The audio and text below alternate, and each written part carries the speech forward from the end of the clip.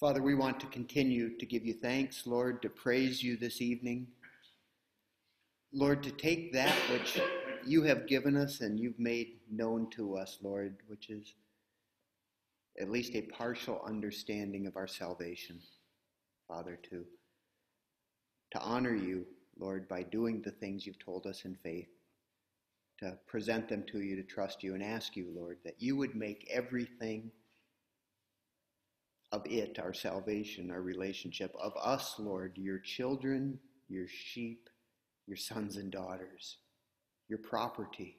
You show us so much, Lord, that which you've created, that which you've redeemed, Father, that you would just take us and make us all that you desire us to be. And you've shown us, Lord, what that is, that you are making us, transforming us, conforming us to the image of your Son.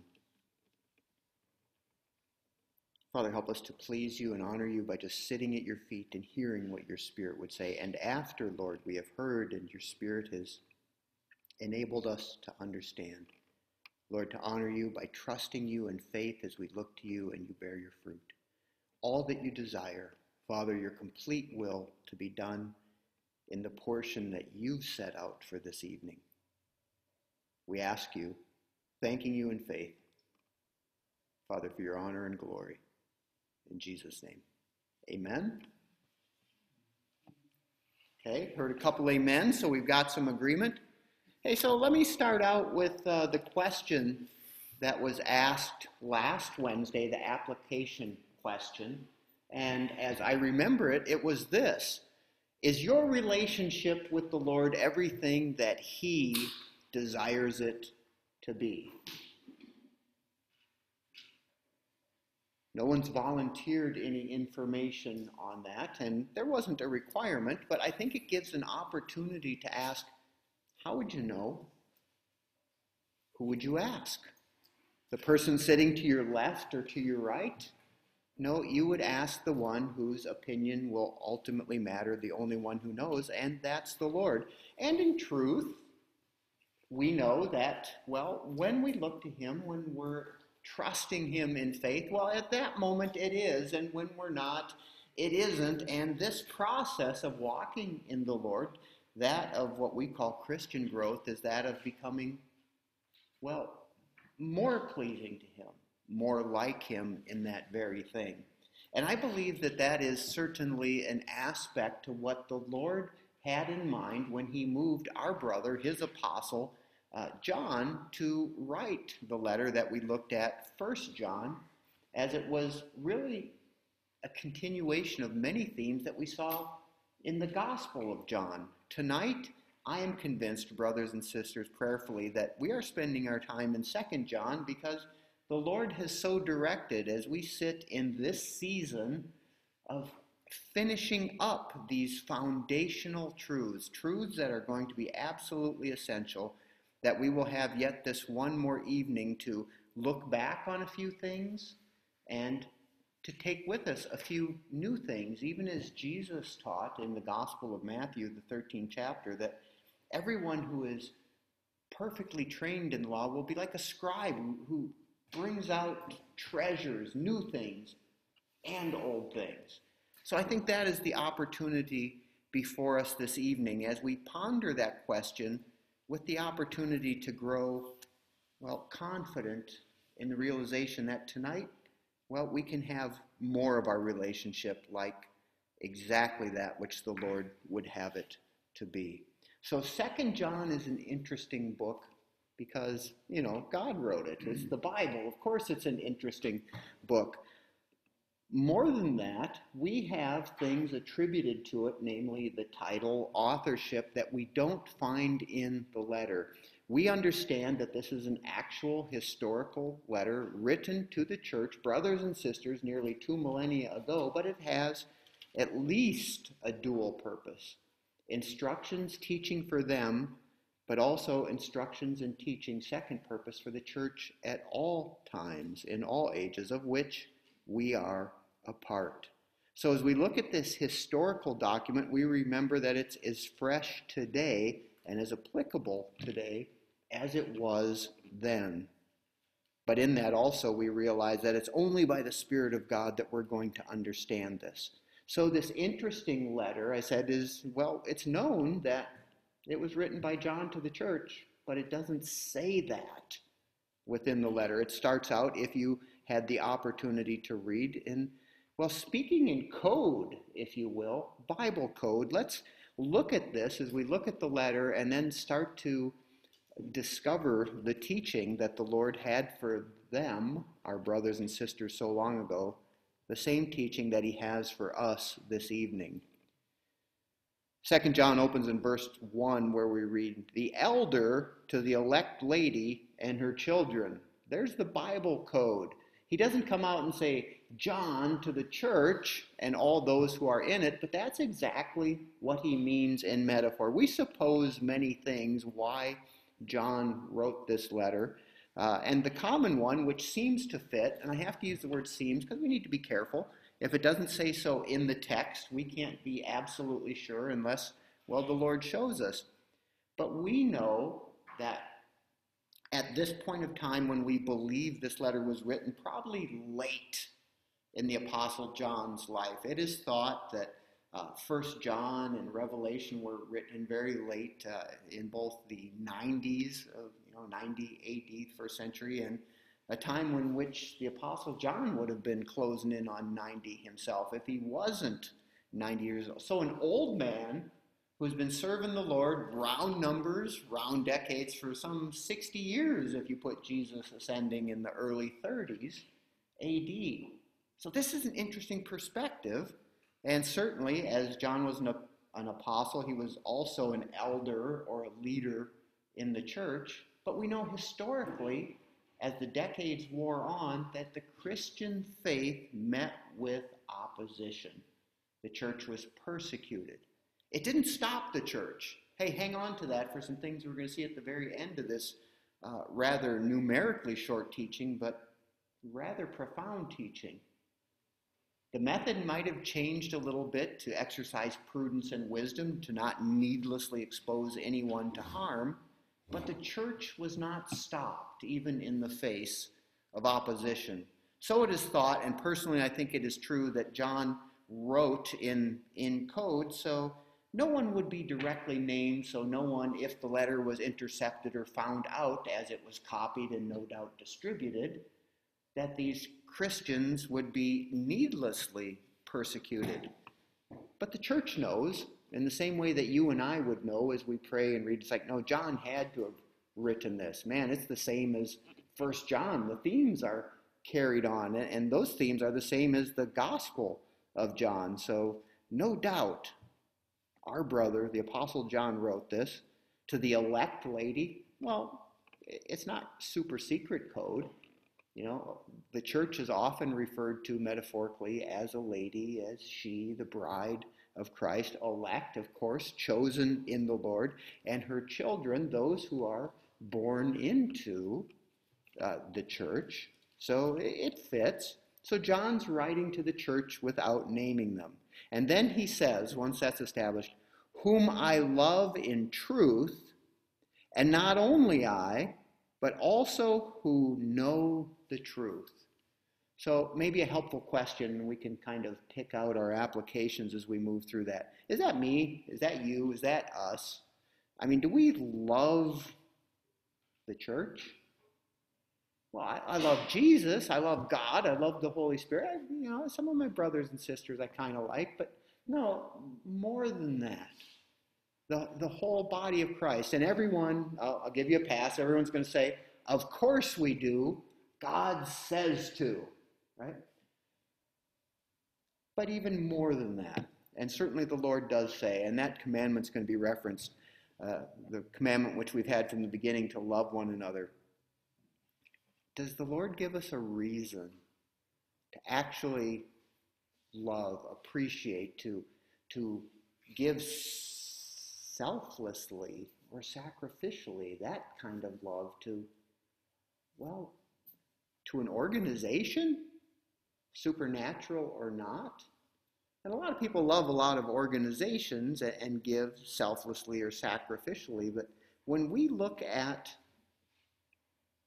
the bride of Christ, the body of Christ, the church, the assembly of called out ones. That's really what the church is, right?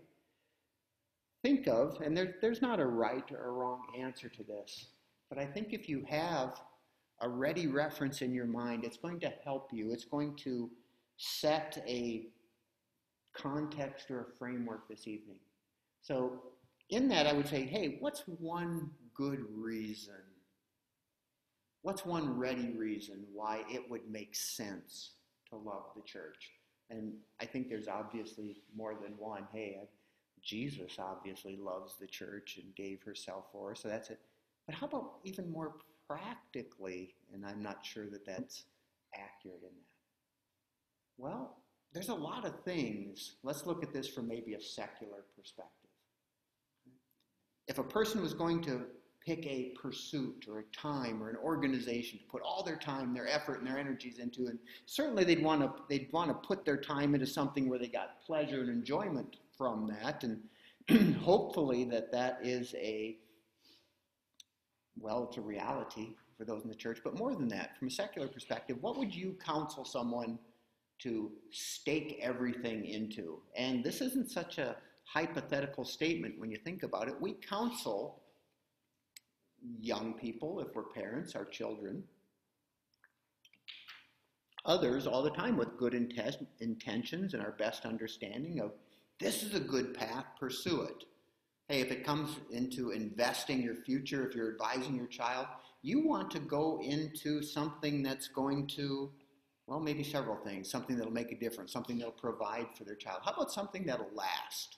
Would you encourage your child to undertake a career in VCR repair at this point in history? No, why not? Because most children don't even know what a VCR is at this point. It didn't hang around.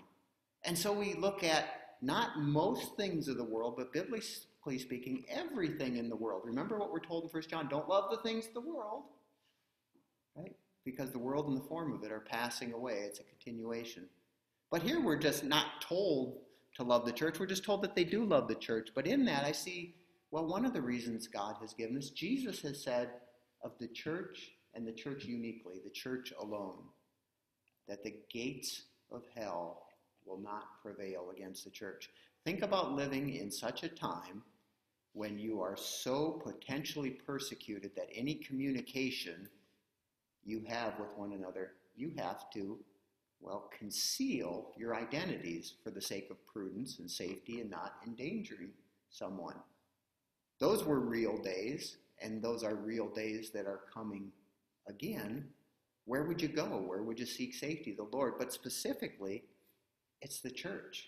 It's the assembly. It's when people get together in his name that we meet with Jesus. That is a reason, practically, to love the church. And I want to point something else out to you that we kind of concluded with in our last couple of studies. When we look at this first verse, where again John writes, the elder to the elect lady, the church and her children, whom I love in truth, and not only I, but also who know the truth. Now that word is the experiential aspect. Now, it's a carryover from 1 John, because remember the last couple of studies as we introduced early that word knowing, that it was in the letter a lot. But then as we got to the last portions, we saw the Lord change things up a little bit when he changed the form of the word, the use of the word know. And you might not remember the Greek variants. One is from a variation of gnosis, to know experientially, and one is from the Greek word eido, to know cognitively or intellectually, to know in our head, but not know in our experience. And just hopefully a helpful illustration to illustrate the difference would be like this. Hey, do you know what it's like to live in Denmark? Well, there'd be two ways. You might say, yeah, you know what? I read a book about it. Now we'd say I watched YouTube or something probably, but I read a book, I studied up, so I know. That kind of know would be, I know eido, intellectually, I know cognitively. But then someone would say, yeah, I spent 2 years there. I know, well, gnosis, experientially what it's like. So this word is someone who has, as the Lord has taught us, as the major theme going forward, we first know intellectually, we first learn to hear of the word, so we know experientially. This one has been told of people who've gone through the process. They've done the Bible studies, they've prayed, they've reasoned it out, and now, well, they're living it. They're experiencing it. It's not just something, I love the church because I know it's the right answer, but I've seen what the Lord has said. I've trusted him by faith. I've yielded to his Spirit, and it's actually his love through me. And now I know that. It's a part of my life. So when John says, not only I, but also all who know the truth, because of the truth that abides in us, and, this is excellent, will be with us forever. Now, tonight I'm reading from the ESV, more on that Sunday, and you might find a couple of words I'll point out differently. I think it gives us an opportunity to see a little more fully, but I want to point something out to you for your careful understanding. Why? Because we just talked about the process. First, you have to understand it in our brains, and then after we've heard the word, we come to trust it, and then it becomes a reality, an experience in your life. And what we need to understand, what the Lord tells us, is because of the truth that abides in us, abides, remains, doesn't come, doesn't go, and there's a couple ways to think about that. We are told that the Holy Spirit abides in us, right? He will be with us forever, okay? And we are sealed with him, and he is the Spirit of truth. So that is a way. And if we think about his word, and this one can be, well, we have a part to play in it. Jesus said, if we abide in his word, we shall know the truth, and the truth will make us free. So it can be that way as well that the truth abides. And it's actually both that the Lord is working towards. But the Lord says this experience has something to do, verse 2, because of the truth that abides or remains in us. Now here it is. Will be with us forever. I want you to just take a moment here and we'll jump back to that rather long explanation, the church and why do we love the church? Well, Jesus is building the church. The church is not going to fail. The church is sure ground. We understand that, and the Lord has committed himself to that. That commitment is made known to us in this phrase. The truth that abides in us will be with us forever. I want you to just think for a moment of a couple of the promises that the Lord says to us in his word. He who has begun a good work in us is faithful to complete it until the day of Christ. He will never leave us or forsake us. No one will snatch us out of the Father's hand. And again, the gates of hell shall not prevail against his church. We see the Lord's commitment to this, and I want you to notice this very clearly. John is writing from a perspective of something like 60 years of seeing the Lord face to face, walking with him in the flesh, seeing the revelations, ministering to his church, seeing the church at its purest, right? And seeing more of the process, I believe, than any of us have currently seen. And one of the pillars, one of the foundations, he says, is the faithfulness of God displayed in his word, okay? It's a necessary foundation. John doesn't make that much of it in the word, but we're building up to something here. Verse 3. We're told that the truth that abides in us will be with us forever. And then in verse 3, grace, mercy, and peace will be with us. Now, I encourage you guys to drill down on that in your word study, to look at the prepositions, and every good translation will translate it that way because that's what it means. It will be with us. No matter what it feels like, no matter what it seems like, the Lord is working out his purpose. Strong consolation here from God the Father and from Jesus Christ, the Father's Son, in truth and love. I would just suggest to you that you cannot separate those two. The world does. The world will offer up professions of love that are not based on truth. I had to lie to him, I had to lie to her because I loved them and I wanted to shield them from... No, the Lord simply doesn't do that. We'll see that developed a little bit more as we really get into some heavy new ground, or maybe a new and fuller perspective on an older position in verse 4. The Lord says through his apostle to the church in 2 John, verse 4, I rejoiced greatly to find some of your children walking in the truth, just as we were commanded by the Father. Did you see it? Wait a minute. I rejoiced greatly to see some of your children? Well, there's a very strong implication there that we get to in a moment, but wouldn't it be more accurate to say, I rejoice greatly to see all of your children? And all of your children is saying everybody in this church. And maybe this was one specific local church, and no doubt the letter spread to others, but it seems addressed to a local congregation. And he says, well, in his experience, in his understanding, I rejoice greatly to find some. Well, what's the implication? The implication is not all of them were. Well, before we get to that, it's like, what does it mean to walk in the truth? If we go back to 1 John, and I would just like to put out there for your testing, that in Scripture, light and truth are often synonymous. Do you remember way back, 1 John chapter 1, where we're told, if we walk in the light as he is in light, we have fellowship with one another? Okay. So there's something about our fellowship with the Lord, walking in the light or walking in truth. So I'm just going to suggest, well, if we walk in the light as he walks in the light, we're also told in 1 John, that there's somebody in that fellowship that wasn't at that time doing that. I'm going to use a key word, yet, that I'll get to in a moment. Now, all of these things encourage us to just really focus and seek the Lord.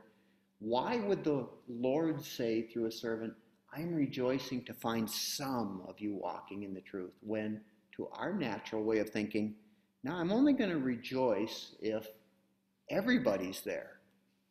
Can I just suggest to you that the Lord is so not like us in so many ways? That's why he's moving us to be more like him. If we're willing to trust the truth that the Lord says, we see a lot of ways clearly given.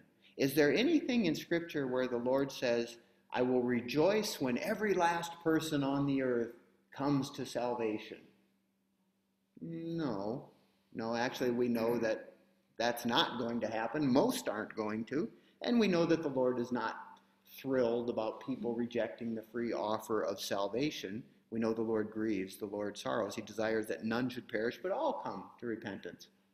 But what else do we know? We know, according to the Lord, that there's more joy in heaven over 487.6 million sinners who repent. One sinner than 100 righteous people. Right? The Lord's numerology, his math, is just kind of different than ours. How about 2 Chronicles 16:9? How many people is the Lord looking for to strengthen on his behalf? The eyes of the Lord rove to and fro throughout the whole earth looking for one.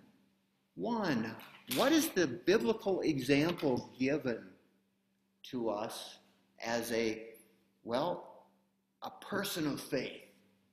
The father of the faithful, Abraham.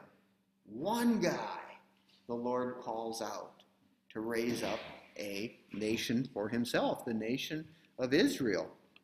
And of course, he again becomes the father of the faithful for the church. So, one. So we can look at a lot of other verses. Jesus told the disciples when they asked him point blank, Lord, are there few who are saved? And Jesus, in essence, answers, yes, that's the case. You strive to enter by the narrow gate.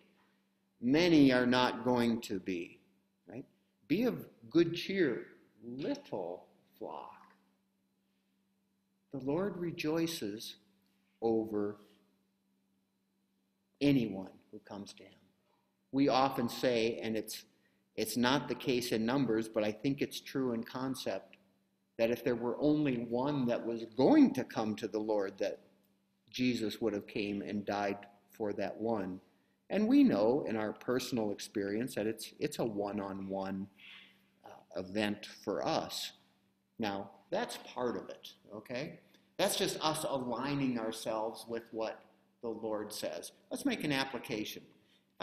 It's really hard for me, maybe hypothetical. Have you ever turned out on a Bible study? Let's make it really hard to grasp. Like maybe it's some cold and dark wintry night when you weren't really feeling like it. And you thought, I don't really want to, maybe I'm not feeling like going, but by faith I know I'll go and I'll get there and it's going to be better when I get there. That's always how the Lord works. You get there and maybe the place isn't packed, right? And you look around and are you more affected by the people who aren't there than rejoicing in the people who are there? It's a question of perspective. Oh, I'm bummed out because so-and-so wasn't here or so-and-so was there. What about, was there one other person who was there or a couple other people? Well, there's even more than that. Part of this, again, is just challenging our thinking and aligning it with the Lord's. But the extension of what the Lord is revealing happens when we think back to 1 John chapter 2. Remember when the Spirit of God through John wrote to the church, I write to you, fathers, I write to you, young men, I write to you, little children. If you don't remember that, you can go back and look at the teaching on chapter 2, but we see a strong reference to a biblical fact. The Lord grows his people at different rates. Brothers and sisters, if you're the kind of sister or brother who would show up whether you feel like it or not because you know the Lord's directing and you're just trusting in that and, be there a lot of people or there's not a lot of people, this is a concept that should encourage you. You are one of the people that the Lord is focusing on first.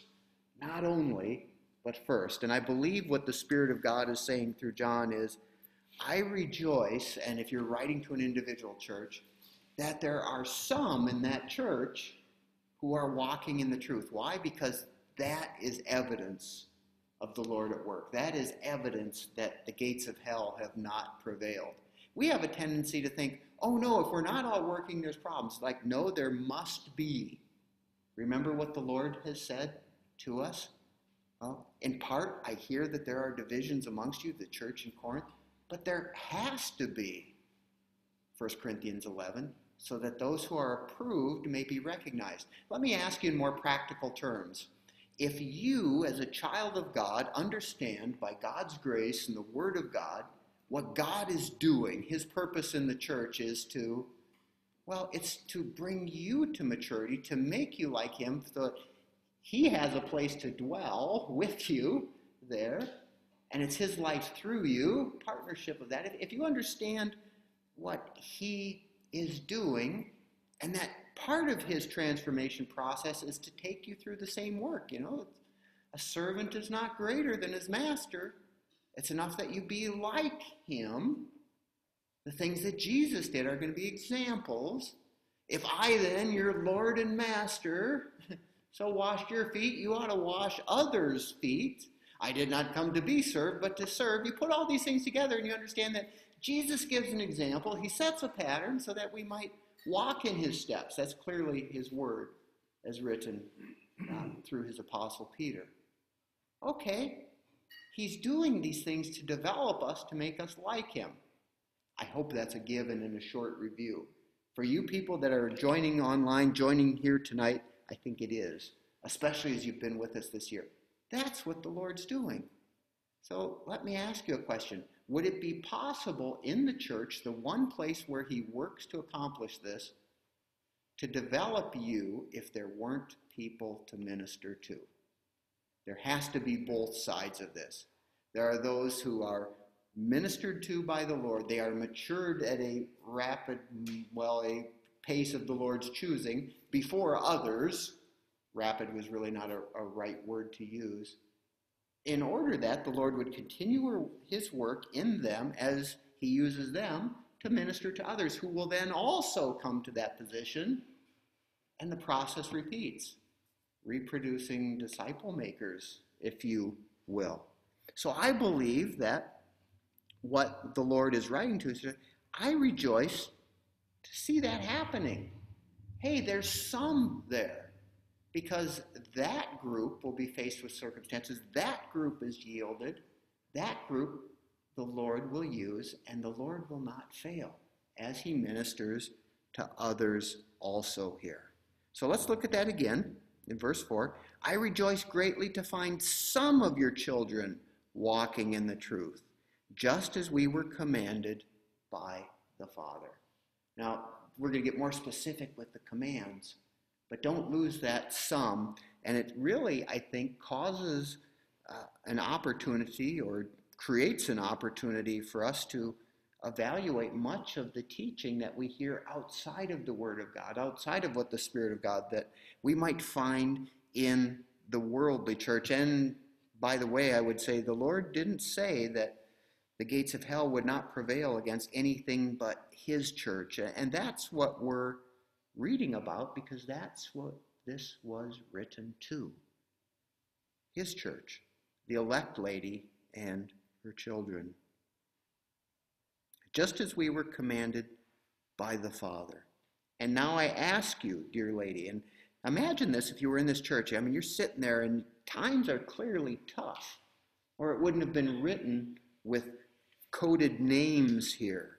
So you're probably, if you're one of these people walking in the truth, you're probably the people who risked persecution of a very real type to turn out to hear what God has said to you in this letter. And now here it is clear. I ask you, dear lady, not as though I were writing you a new commandment, but the one which we've had from the beginning, that we love one another. Very clearly, all the way back to the Gospel of John, recorded 13th chapter, Jesus said, a new commandment I give you, that you love one another. And we learn as we pray and walk in faith, and the Lord teaches us both intellectually and experientially as he does his work in us what that love looks like. And in a word, it looks like Jesus, the way that he loved others. And that's what he said, that you love one another as he has loved us.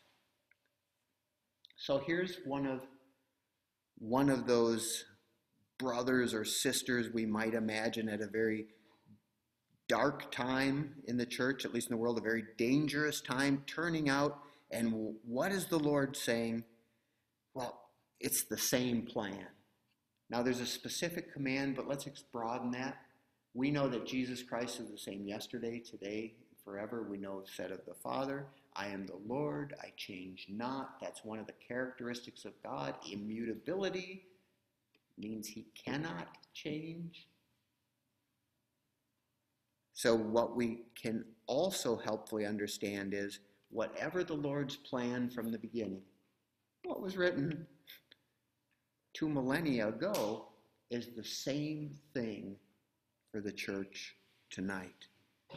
The command that we've had from the beginning, that we love one another, verse 6. And this is love, that we walk according to his commandments.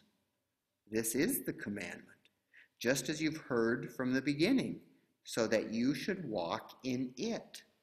Well, is it love? Well, yes, but it's everything that the Lord has said. Right? What do you just believe? When Jesus was asked, right, what must we do to do the works of God? This is the work of God, that you believe in him whom he has sent. It doesn't change from that. It expands as the Lord teaches us more. He teaches us more of what to believe, and it's bound up in his love for us, his love through us to others expressed. But even that's not going to happen unless you believe him, as we studied in Romans, right? that the love of God has been poured out into our hearts. It's not from our own resources that we're commanded to do anything, for Jesus has said, apart from me, you can do nothing.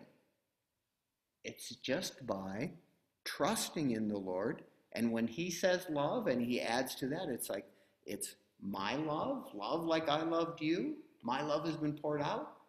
It's just yielding to the Lord as he ministers through us. And that'll never change. So important to grab onto that for some reasons we're going to see. Because even at that early time, there was much happening as there is in this later time. Verse 7, for many deceivers have gone out into the world, those who do not confess the coming of Jesus Christ in the flesh. Such a one is the deceiver and the Antichrist. Now, again, that was mentioned in 1 John. We know false teachers have been a problem. People who started out with the church didn't remain with the church, went out from the church. John wrote previously, they went out from us because they were not of us. Teaching all manner of things that are contrary to what we're going to see here in a few verses as the teaching or the doctrine of Christ. It comes down to that. Of all the things you're going to hear, it simply comes down to this. Hey, is this what God has said? Because if not, well, it's not of God. Let's look at this in a little more detail. Again, verse 7. For many deceivers have gone out into the world, those who do not confess the coming of Jesus Christ in the flesh. One of the early deceptions that the church was faced with, that Jesus wasn't physically there in the flesh. And you can imagine some 60 years in that there would have been generations of people that have now been born and grown up and been born into the church that were not alive when Jesus walked the earth, when he was crucified, buried, rose again, and ascended. Now they have just the testimony of people that were there. John is one, and, well, when you don't have facts, that's an opportunity, or when you don't have the physical experience, it's an opportunity for these deceivers to work. Satan will take advantage of it. Satan was working hard even when Jesus was there in the flesh. So one of the deceptions was, well, Jesus never really wasn't God in the flesh. There was another guy, but he wasn't God, and there's variations of that still exist today. Now, what's been told of this particular deception, the way that we deal with it is true of all deceptions, and it begins with this, verse 8, watch yourselves. Okay, there's a comma there in this translation, so I'm going to hold there. We do watch out for one another. We are, in a sense, our brothers, our sisters, keepers. We're part of one another. But if I could use an analogy that would make absolutely no sense to John and his audience of those days, I think of, for those of us who have traveled on an airplane or have seen this so many times in some form of media, right? When they're teaching you about there's problems in flight and something has happened and the oxygen masks drop down and there you are, you're traveling with somebody else, or you're traveling with children or maybe an aged relative, and your first response is to help them because they might not be able to get their oxygen mask. Contrary to what we think is selfless action, those knowledgeable people on the airplane say, no, this is what you do. You put the mask on yourself first. Because if you black out from lack of oxygen, you're not going to be able to help them, and then you're both going to perish. So I think there's an element of that type of wisdom here when the Lord says, watch out for yourselves. The Lord tells us biblically, because if there's darkness in us, how great is the darkness? If we have a plank in our own eye, how are we going to see clearly to remove a speck from our brother's eye?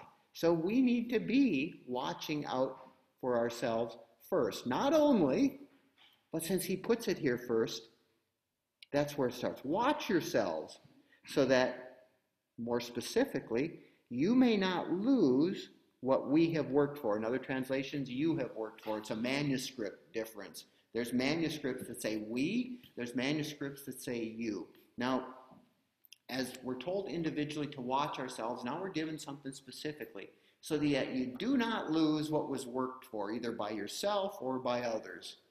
Let's address that beyond the manuscripts. When you see things like this in Scripture, because I know you guys study the Word, we don't want to be deceived, we don't want to be fooled. Which is it? Is it us or you? The Lord records something in typical God fashion, or it's both. Well, how can that be? How can that be when Scripture tells us we will each bear our own load? Well, ask yourselves this. Are we part of one another? I think just confessing, something the Lord knows, but I don't think I've ever actually said this before my brothers and sisters, when we think about the subject of rewards, which is mentioned here and has been mentioned recently in our Romans study, we shall all appear before the judgment seat of Christ. As we think about the teaching of Christ, that there's rewards mentioned, various kinds, I think we all have a tendency to go, and again, I don't think it's bad for us to go there first, because we think about that, but I think we have a tendency to go there only, to think, hey, if I'm not abiding and I miss out on some of what the Lord has for me, I understand. God's just. There's going to be something at the Bema seat that God doesn't want it to be. But how many times have we truly thought, it's like, you know what? I'm not an island. I'm a part of the body.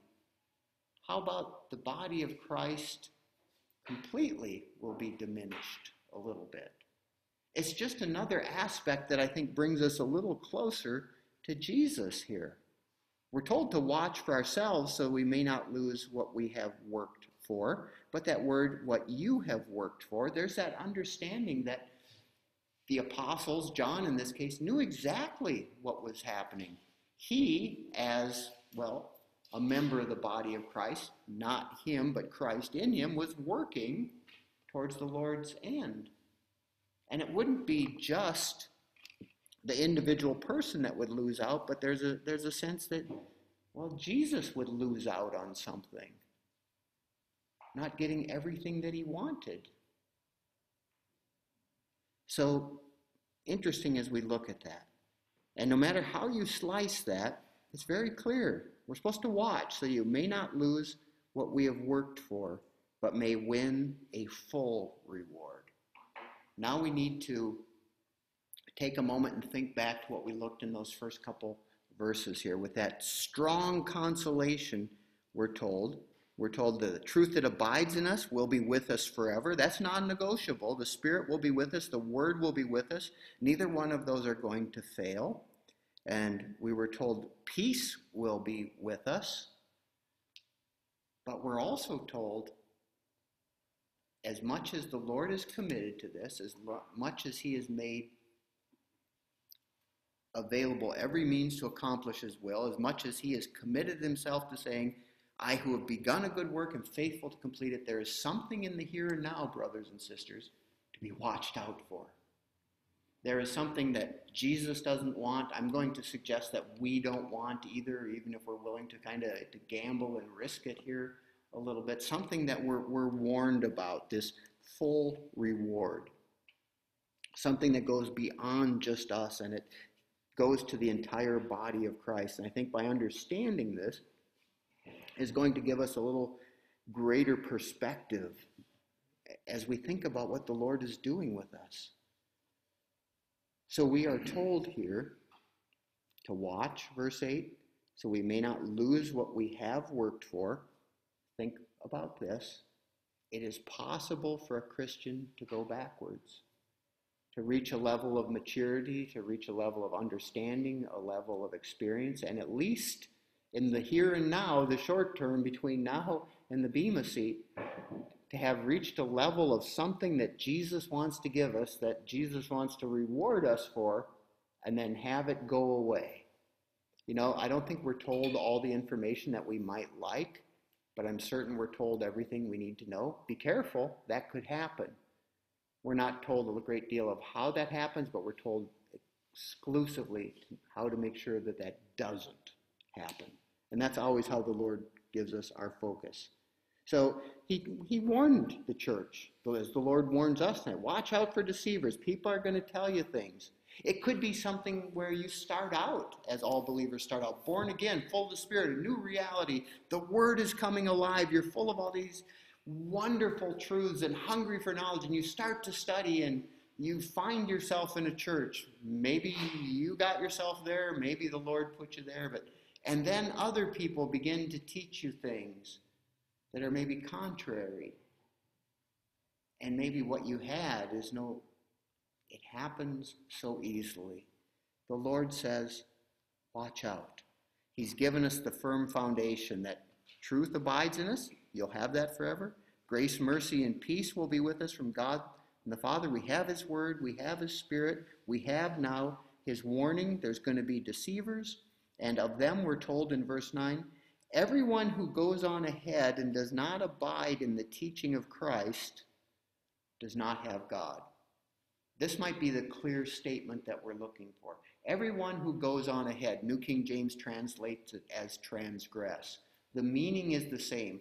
Transgress and sin are often used synonymously. Transgression is more of a specific aspect of sinning. I always think of it this way. Transgression is crossing a known boundary. It's like going up to someone's property where there's a fence, and clearly posted on that fence says private property, no trespassing, written in English, the language you understand, right? You see it, you know it, and you willingly choose to go beyond. That's the specific type of sin called a transgression, described here in this translation. Everyone who goes on ahead. I think that's also key as we look at it. That's the most literal translation, goes on ahead. But it's leaving an established line of demarcation, if you will. Okay?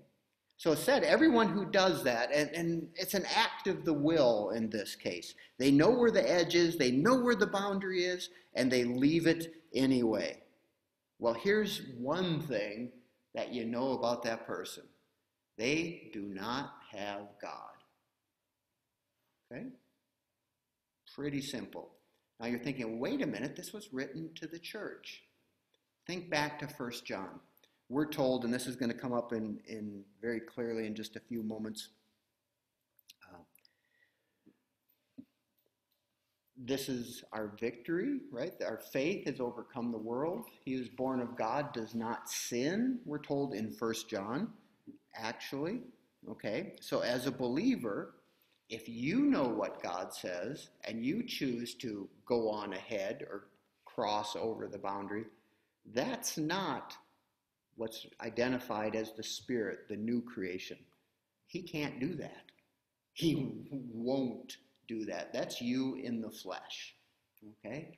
Your flesh does not have God. So it makes it really clear. Everybody who is not a believer, well, that's true of them by default. So for Christians, everyone who goes on ahead and does not abide in the teaching of Christ does not have God. There's a fail-safe built in there. Brothers and sisters, I want to emphasize this because it's the emphasis that the Lord has given me. If there's something so clearly that we're warned about as a church in difficult times of, hey, the teaching of Christ, what's the simplest way we can get to the root of any action in the church? Is this what Jesus taught us about this? Or is this what, well, this guy said, or these people said? Oh, it sounds so convincing. But we're told that many deceivers will go out. The church has fallen for this hook, line, and sinker. We're told earlier in 1 John, if we walk in the light as he is in the light, right? In Isaiah, the Old Testament, we're told to the law and the testimony, another reference to the Word of God. If we do not speak according to those words, the Word of God, the teaching of Christ, there is no light in us. There's no truth in us. We're not of God. It is so easy and so common in our experience for us to be involved in something that has nothing to do with what the Lord has told us to do. And I think we see hints of that all the way back to some. I'm rejoicing in some. Wait, no, I think it would be better if we got more. Wait a minute. Maybe I've gone ahead of the Lord here. And that's a key aspect of this too. I've left what the Lord has said. I've left the Lord. He's back there waiting. I'm now going out there on my own, a position that I'll have to repent of, come back to where he is at. Brother and I were speaking earlier this evening of the clear example that's given to us in the Word of God in the Old Testament. Israel, the teachings, right? It was so simple for them going through difficult times. Let's call it the desert. You remember how they knew it was time to move? Yeah. The very presence of God, a pillar of cloud by day and fire by night, lifted up over the tabernacle, and started to move. It's God saying, I'm moving now, you're moving with me. And how did they know it was time to stop? He stopped. They didn't go on ahead. They didn't transfer. As long as they did that, well, things were good. The clear example, that's how it works for us. Hey, make no mistake, the Lord tests us. We all know intellectually the promises, right? The teaching of Christ as we think about this. Oh, we hang it on the walls here. Proverbs 3, 5, and 6. In all our ways acknowledge him, and he shall direct our path. That we know it experientially. But how many of us know, okay, Father, here's the situation. I don't know what to do. I know what I want to do. I know how I want you to answer, but Lord, I need your direction. And then we never wait. We never give him the opportunity, the one whose timing is perfect and different than ours, the one who's working all things together, and we go on ahead. The pillar is still back there, but we're out wandering like sheep without a shepherd, if you will, somewhere in them. That's an example of transgression. And many people are out there teaching that very thing. Oh, God can't steer a parked car. Get moving, and the Lord will turn you. That's not how Jesus did it. And the thing about Jesus is, that's still not how Jesus does it. He hasn't changed. And that's the teaching of Christ. How many times do we find a reference to wait on the Lord in connection with God's promises of blessing? It's probably one of the hardest things for us to accept as his children, to understand first and then to trust that his timing is just different than ours. What if God makes a promise to you that he's going to do great and mighty things, and more time goes by than you're comfortable with? The temptation is to go on ahead, which is transgression, which is sin. Can you think of any clear biblical example? I'll give you a hint. It was called the father of the faithful, Abraham. Abraham was old. He was already beyond his resources. He was wanting what everyone in his culture wanted. He was wanting an heir. He had no children. God promised that he would make his descendants more numerous than the stars in the sky or the sands of the seashore. And he told him, he just said it very simply. And then time went by. Years went by. Decade rolls by. And finally, well, you know what? The missus had a good idea. Here's what you do. You know, she wasn't old enough to have children, so you just take my young maidservant, and the phrase, they made an Ishmael, comes to represent they took action in the flesh that caused them difficulties the rest of their life. Why? Because they just didn't wait. They thought that, well, God was limited by the same limitations they were.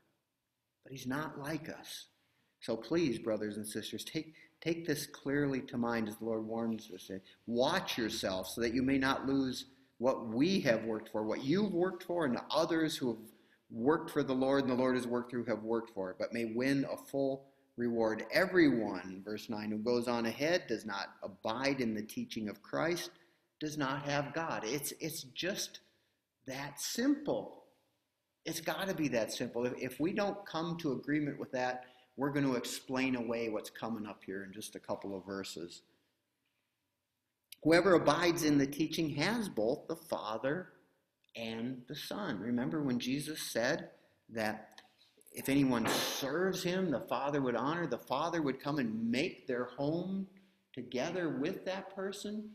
Hey, it's that abiding relationship with the Lord. You will have the Father and the Son. Now, does everybody teach that? Does everybody say, you know what? Just like it was at the beginning as God's plan, we need to be guided as much by the Spirit today as the church was in the book of Acts. They didn't go where he wasn't leading. They didn't go until he was telling them to go. They stopped when he said to stop. That's really a New Testament example of the Old Testament illustration of the pillar of smoke by day and flame by night. That was the church at its best, and that is what the Lord is laboring at. Many teach differently. So what do you do? What do you do when somebody has this different teaching? Well, here's what the Lord says. Let me stage it this way. Is this your approach, or is this, well, I know that's what the Lord says, but I wouldn't do that. Well, let's look at it. Verse 10. If anyone comes to you and does not bring this teaching. So round about the teachings of Christ, round about anyone who goes on ahead without the Lord. Clearly, one of them is, well, someone who would deny that Jesus was physical flesh and blood, God in human flesh. That's an example, but it extends beyond that. If anyone comes to you and does not bring this teaching, do not receive him into your house or give him any greeting. Now, customarily, the church at the beginning, right, as we saw again, Romans, churches met in houses. They met other places too, but the church at the beginning, man, it was just like walking with Jesus and the disciples. They had all things in common kind of thing. And if you're a brother and sister, you need a place to stay, and the Lord has given me this one, my house is your house kind of thing. That's how it was. That's how it still is in abiding churches. So it would have been possible, and historians tell us it was a practice where deceivers would come and they would take advantage of Christian hospitality. The Lord says if someone comes to you and they're different, they don't have the teaching of Christ, right? Do not receive him into your house or give him any greeting. Right?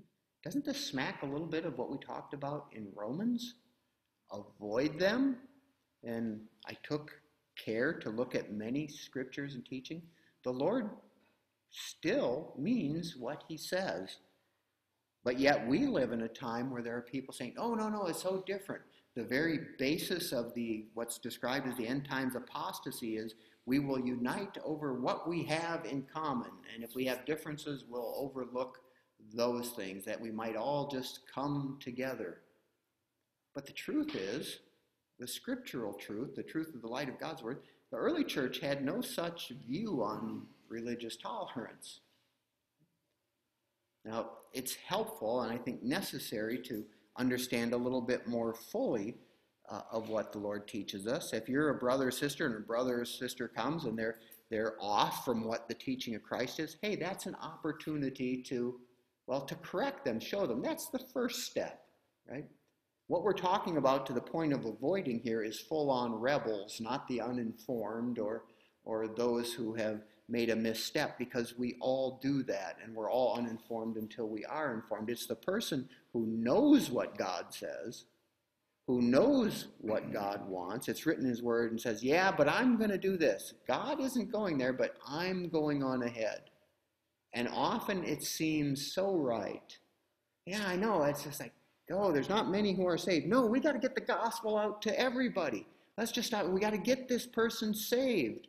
We've got to, well, wait a minute. Is that the Lord of the harvest sending you? Or is that you taking some of what you understand cognitively, and saying, this is what I'm going to do. Wait here, Lord, I'm going to bring in I've gone on ahead.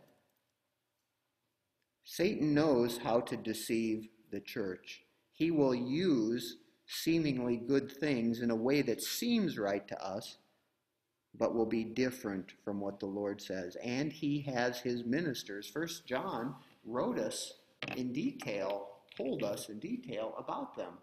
Many have gone out. These are antichrist. They're opposed to Christ. The prefix anti, as was used here, also has another meaning. It's not just opposed, but it also means in place of.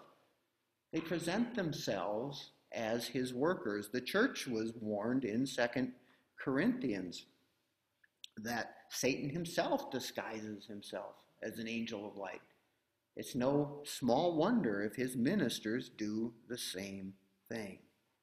So the church is still being warned. Verse 10, if anyone, not someone, if anyone comes to you and does not bring this teaching, do not receive him into your house or give him any greeting. You know, in the early church, this would have been like breaking bread, showing hospitality. Don't even eat with such a person in a religious context. Why? Here comes the Lord's perspective. I don't think this is taught any place at any time except when a church does a Bible study in 2 John verse 11. And I can count on the fingers of no hands that I've ever seen this point emphasized. So let's take a look at it, since the Lord has kind of brought it to the forefront of my attention, and since it's in his word. 2 John verse 11, we're told, if we choose to go on ahead, we know what God says.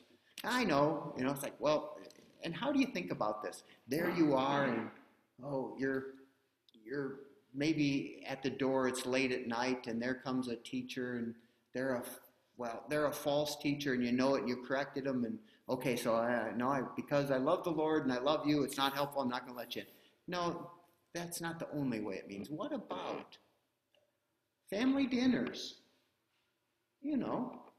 When you're there and they don't agree, but you've taken the word, and they just won't have anything to do. No, I'll still eat with you, but I'm not going to have anything to do with this, and I'm naming the name of Christ.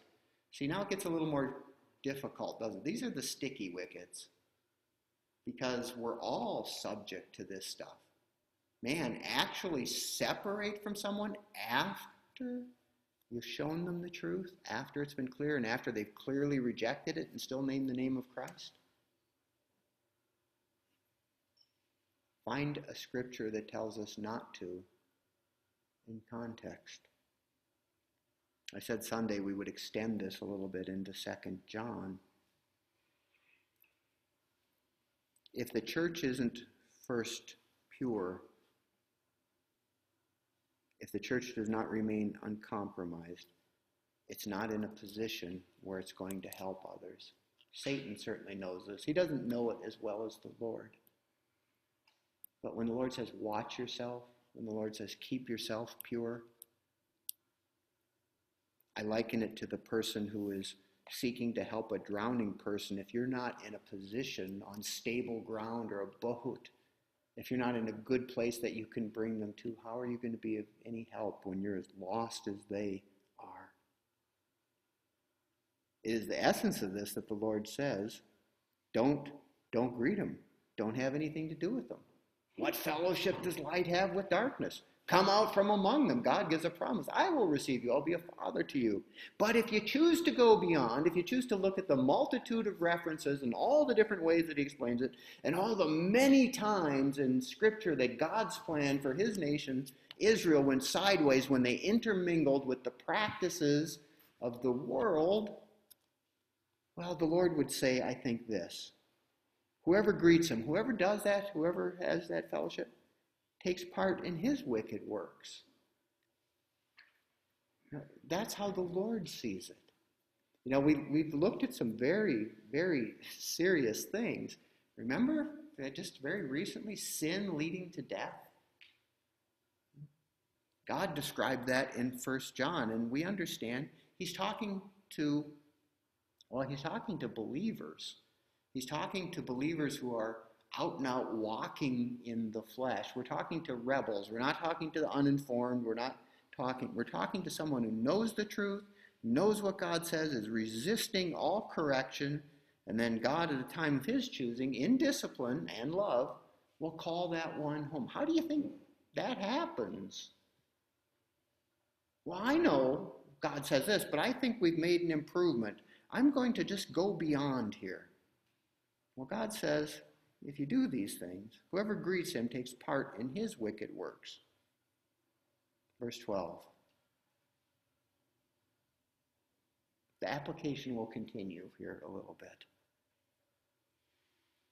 The Spirit of God, through our brother John, writes to the church, and his Spirit says to us, though I have much to write to you, I would rather not use paper and ink.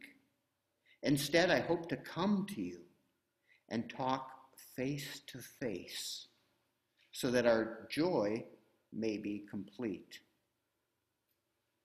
Now, there's a lot there. If we think about the technology of the day, well, paper and ink would have been about as high-tech as it gets as far as carrying a communication. We kind of think, wow, what if John would have had the internet and Zoom, cell phone? He could have communicated. That would have been preferable. No, I think there's something very clear there. Whatever the medium is, and it's not bad, obviously the Word of God traveled, but he's relaying a very important truth. The Lord says through our brother, I would rather not use paper and ink. Instead, I hope to come to you and talk face to face. So right there, there's some kind of a reference. Maybe it's just a personal expression. Hey, a preference. Well, this is getting it done, but I'd rather do it this way. I think we've all experienced that. Man, you text somebody and maybe you're really efficient, so you don't use many words, and you think, okay, I'm being concise, and the other person interprets it as being rude. It's like, I don't know how that was written. Well, you meant that. Oh, no, this is just so hard. I'd rather not do that. I don't think that's what he's saying. I think he's saying there is, a desire to be with you in person. But even then, you might think, well, that's subject. John might just still prefer being there. But look at this. We're given more information. I would rather not use paper and ink. Instead, I hope to come to you and talk face to face so that our joy may be complete. What the Lord is saying through John is, here's the thing. It's not always possible when his servants could be together. A time of persecution. John was exiled on Patmos. We're not sure when or where he wrote this letter for or the circumstances. But given an opportunity, there's going to be the fullness of joy when the church is actually the church. And that, by definition, is an assembly of the called out ones, or the elect, as this letter starts out. When the Lord uses this word, so that our joy may be complete, well, it's a neat word to use there, because the implication is, if it isn't this, there's a void. There's something missing in this. And I would just like to suggest to you, brothers and sisters, that, hey, there are times, perhaps, when, you're halfway across the country. I'm in this state, and you're in that state. And I would rather be there face to face, but the Lord's got me here. He's got you there. These are these circumstances. And praise God for pen and ink. Praise God for Zoom. Praise God for recorded teachings that you can still participate. Praise God for 2 John. Well, let me ask you this. If you were given a choice, hypothetically speaking, you could read 2 John, or you could sit down with John and ask him about some of these things. Hey, John, what do you mean about rejoicing with some? And how strong did you mean to make it there when you said about don't receive them into your house? Which would be better? Which would maybe fill what you're perceiving as a void? Now, in all truth, we sit down with the Lord Jesus as we look to his Spirit, and we can have total confirmation. But how about prayer requests with brothers and sisters? Hey, she or he is going through a thing. I got some of the details. I got enough to pray. We know the Lord leads, but I want to know, man. They're going through something. I'm going through something. We're connected. How did that work out? Something good happened. I want to hear about it. Something bad's happening, and I don't want to presume, so I can pray. What's going on? When we're face to face, we all know and we all say that the Lord says when two or more are gathered together in his name, his purpose that he is there. That's what makes it special. Anything less than that, we're lacking. There's a void. So maybe to make an application, praise God for pen and ink. Praise God for recorded teachings. Praise God for Zoom when we can't be together. But what about, I'm just not feeling it tonight?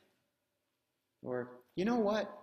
And I hear this so much. I've not heard this from anyone in our church lately, so don't take this the wrong way, brothers or sisters. But maybe somebody's watching on a recording, or maybe you've heard this before. Oh, I get my church on the internet.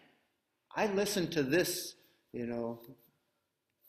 Joe Huckster Bible teacher kind of thing, or maybe he's a good one and that's church. Well, it might be a good teacher and it might be a great teaching, and I hope it is, but that is not church.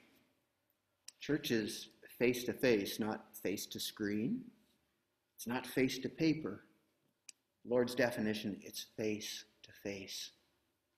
That's where the fullness of joy is. Thus saith the Lord. We can know, you know what? You can know that intellectually, and I think you can just read that and get it, but you will never know that experientially until you trust by faith. You know what, Lord, you said this, there's more to this, I'm going to do that. So your joy may be complete. Verse 13 says, the children of your elect sister greet you. Other people in the church, it's a lot like the ending of Romans. Everybody's there because the church is that compilation of those called out in the Lord. The body is one body, but many parts. The body knows when there's a piece missing. In this case, they send their greetings. So let me kind of close up, recap, and further apply with this. Brothers and sisters online, present, convinced as seeking the Lord at this season, so I was like, Father, how do you want us to spend this last Wednesday night? And overall, whether it's tonight, whether it's tomorrow night, if you're with us, whether it's Sunday morning as we look at these things too, I believe the Lord is doing something very pronounced. We're not in 1 John by happenstance any more than we're here 2 John. We're continuing in the doctrines of Christ. And I want to just kind of re-emphasize what we saw in 1 John. We saw that God's plan is for us to experience his realities, but it begins with us knowing them intellectually. Then you trust by faith, and he makes it real. Does that sound like a summary statement of something that we've heard kind of not too long ago, like the beginning of this year? As the Lord directed us to go through foundational spiritual growth truths, we reckon the Lord makes real. God said this, I trust him by faith, the Holy Spirit works through it, and now I have the experience. Now I've waited on the Lord in accordance with his instruction, and now I see that he's working if I don't go ahead. That's how we started out this year.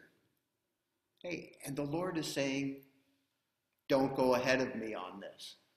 Don't lose any of these things. These spiritual growth truths, they're the foundation, but I have more to add on to them. If you depart from this, we'll be like those who go ahead. We run the risk of being deceived. We'll hear from others. But what the Lord has done is necessary for what the Lord is going to be doing. I will share in more depth, but I believe personally the Lord has said of us that he's going to be building his church in very difficult times. The Lord who has chosen this time and place has given us the necessary means, given us everything available, and now has taken the time to make it very clear. And maybe on this evening, as we end up this year and as we stand on the threshold of another one, we need to contemplate these things. As the Lord continues to refine his work in us, as he makes us more like him, he'll make us less like the world. There will be further separation. We pray and hope that the Lord uses us fully and maybe even uses us to add more to his kingdom. But one thing we know for sure, even as we were told in 1 John, that if we ask anything in his name, he hears us. And we have what he asks. Think about what we've been praying over and over. Lord, make us the church you want us to be. Lord, make us the elect lady of 2 John. Make us the faithful church of Philadelphia, a little strength, kept his word, have not denied his name. Make us like you taught us, you chose us in Romans, to be conformed into your image. Lord, make us to be well-pleasing to you, in whom you delight. All these things that are true of Christ, we are, in a sense, asking the Lord. And I'm convinced, brothers and sisters, that the Lord has committed himself to these things. May the Lord give us wisdom and understanding. Let's go ahead and close out with prayer. Father, we thank you, Lord, for this time. We thank you for the word. We asked you at the beginning, by your Spirit, that you would take this short little letter, Lord, that you would cause us to understand, to apply it to our lives. By your Spirit, Lord, that you would teach us all that you desire us to know. Father, there's so much there. There's encouragement, there's warning, there's application, all the things, Father, that you do in your faithfulness. So we pray at the end like we pray at the beginning. Father, we're asking you to have your perfect way, and we're thanking you in faith. And Lord, may I just add tonight, in lieu of some of the examples in the teaching, may we be the people who are willing to wait for you, Lord, as we wait upon you, and not go on ahead. And Father, I would like to especially pray for any brothers and sisters who have gone on ahead in any church, Lord, anywhere. And there seems to be so many now, even as there were then, and you promised there would be. But Lord, we know that repentance and reconciliation is always available as long as we're here. Lord, we know it's your heart's desire. So might we honor you by praying first for ourselves, because you told us to watch for ourselves, and ask, Lord, is there any way where we may have transgressed? We may have heard the things that you said, and we may have been like the example of Israel when they're not pleasing, where they didn't wait, they didn't trust, they went beyond. Lord, might we agree with the psalmist when he asked, if try me and know me, Lord, if there be any wicked way in me, Lord, that you would reveal it, that we would acknowledge it, Lord, and we would enjoy restored and unbroken fellowship. As we pray this for ourselves, we pray for our brothers and sisters, Lord. Perhaps as you've examined us, we may see more clearly to help others, and we ask to be used that way. Father, I pray that you do such a work in us that other churches might see you and your faithfulness. We certainly pray that unbelievers in a very hopeless world, Lord, would see the hope that we have in you, because it's practiced here, and it's practiced in our homes, it's practiced in our marriages, it's practiced in our families, in our workplaces, Lord. And your peace goes with us wherever we go as we abide in you. Lord, that the experience of your truth is made more and more manifest to your glory. Father, I would like to especially lift up any brothers and sisters. It was prayed before we even began fellowship, Lord, that if anyone was heavily burdened this evening, Lord, that those burdens would not be obscuring their view of you, Lord Jesus, you yourself said that we're to take your yoke upon us. Your yoke is easy. Your burden is light. You rebuked the religious hypocrites of the day, Lord, who bound heavy burdens and didn't lift a finger. Father, I'm just moved to pray to encourage anyone that if there's any situation, Lord, that you alone are the hope, you have the answer. You will guide them if they will seek you and trust you to what, Lord, you want them to know, to where the good way is, that they may walk in it and find rest for their souls. So I pray, Lord, for anyone listening tonight, that we come to you, believer or unbeliever. We come to you on your terms. Father, we're found by you. We're found in you. And that your life is found in us. Father, have your way. We pray, giving thanks in Jesus' name. Amen. Amen. I'm going to go ahead and close out the recordings.